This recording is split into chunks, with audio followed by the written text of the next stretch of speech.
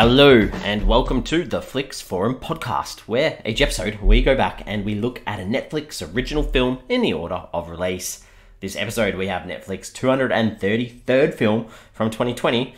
It's the Brazilian rom-com Rich in Love, or in Portuguese, Ricos de Amor. It's directed by Bruno Garotti and it stars Danilo Mesquita, Giovanna, Lancellotti and Fernanda Paes Leme.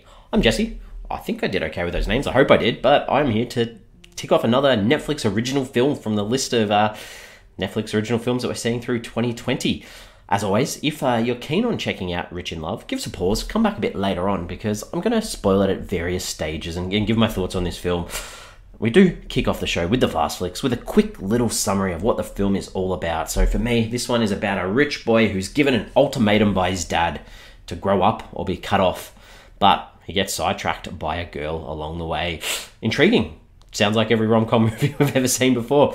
Is this any different? We'll find out very soon. But before we do, there's not much to find out about this film. It was originally set to be released in theaters domestically in Brazil, but because of the coronavirus pandemic, they cancelled it and Netflix got it out there. The working title for this one was Shall We or Dance, which is interesting. But across the world, it had some different translations. So obviously the idea of Rich in Love, but in Armenia, it was called Shall We or Dance. So that went with that working title. In Finnish, it was Love and Wealth. In Greece, it was What If I Wasn't Rich? No question mark, but we get where they're going.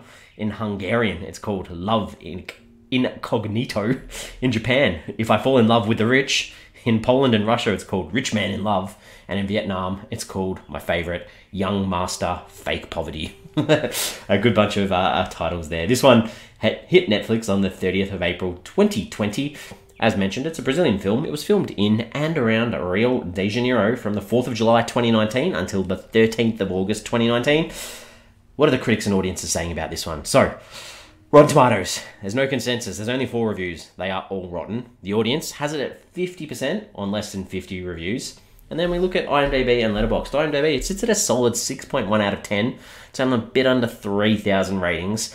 On Letterboxd, it's on nearly 5,000 ratings, and it sits on a solid 3.1 out of 5, and that has actually been logged by over 7,000 people. So fairly solid there from IMDb and Letterboxd. What are my early thoughts for this one? This isn't the worst movie I've ever seen, but it's close to it. With a very saucy opening. Haha. The idea of Rich in Love, this movie is about a family of tomato makers. So I'm going to make a few puns throughout, I think. The title is Rich in Love, and it doesn't come close to dealing with the idea of loving someone not for their riches. The reveal is sort of left for the last 15 minutes, which doesn't give it enough time to do anything meaningful. Stay with me and I'll catch you up on everything you need to know. Haha. How good am I? Let's talk about some characters inside. Tato is the main character in this one. He is the son of a wealthy tomato mogul, which I sort of mentioned. He loves to sleep around and use his wealth. And in doing so, he decides to switch identities with his best friend to sort of see what people really think about him without his money, and to try and get out of his father's shadows. Falls in love with a girl, and this is like his moment to change, to move to Rio, and he pretends to be a janitor so this girl will like him, and tries to better himself, I guess, in that sort of generic storyline that you'd often hear. And this girl that he falls for is Paula, and she's the complete opposite to him. She's independent, she's determined, she's a medical student, she wants to be helpful and do the right thing. She's working hard to be successful, but working in the medical field, she's constantly hit on by this doctor, which is weird, and he seems like her only way up, and I'm not sure this was really needed as a character trait or something that she had to face, because we just have her we see her being successful for the work that she actually does. So why do we need to see someone else sort of create more conditions for her that we don't need to see? We just want to see her as successful, and obviously she falls for Tito as well, and does she only fall for him because when she meets him, he's lying and he says he's poor, and we've mentioned before she wants to do better for the world, so is that why she sort of falls for him? I don't know. I'm all confused about this film. The only other characters I mentioned before, Tito's best friend, his name's Igor, and he works for Tito's dad as the groundskeeper at the tomato business, and he often forgets what he needs to do, because it's sad that his best friend is meant to be his best friend, doesn't look out for him, And, you know, he's pretty much there for Tito to get what he wants, which is very sad. The only other characters there, I guess, is this character Alana, who is the coordinator at this tomato school that Igor and Tito go to, and they switch roles. And, you know, she's 100% a predator. Kind of gross. And then the other character, Monique, who used to work for Tito's father, really hardworking, got fired, realistically so Tito could take over, which is a bit sad. And she sort of sits there to support Tito throughout and isn't, you know, doesn't knock him back when he wants her help, which is an interesting sort of concept too. The director for this one, Bruno Garotti. It's got 8 directing credits, all in Portuguese, including the 2021 Netflix original too, which is called Confessions of an Invisible Girl. So I'm sure we'll get to that at some stage. And apparently, he's also directing the sequel to this film. This film's getting a sequel. Big news. I'm so excited for it. As you can probably tell, I'm not a big fan of this film. And we're going to talk about the scenes. I've only got one thing that stood out for me, and I think it's because it was relatable more than anything else. There's a scene where Tito is trying to work out how to use a photocopier. That just felt relatable. Photocopiers are a pain. But apart from that, everything else is laughable and not the stuff that I enjoyed. So let's go through this huge list. The first time we meet Tito, he wakes up in bed with a girl whose name he doesn't even know. And then he goes down to breakfast and his family's maid's there getting him breakfast and he sort of tells her to clean up the mess. Gross. Gross. That's our first moment with this character that we're going to follow through this film and want him to do well. Just gross. I mentioned before the doctor, I think his name was Victor. He was like all creepy towards Paula throughout. And there's one, like right at the start, he sort of like holds her head in the workplace in a weird way. Gross. Then we see Tito, and you know it's his birthday coming up, and his dad's going to get him a car. So Tito and his mate Igor, they're racing around in this new car. They're doing circles around this bus that Paula and her friends are on, and the cops pull him over for speeding. And the male cop sort of gets out of the car and sort of just says, here's a warning, just be careful. And then this female cop gets out. She tells him, put your hands on your head, sort of puts him on the bonnet, grabs his ass, and then feels him up. Gross. And then she wants an invite to his birthday party. Just so weird, so weird. It just sort of shows this playboy style this guy has. He's like slept with every single woman in this town.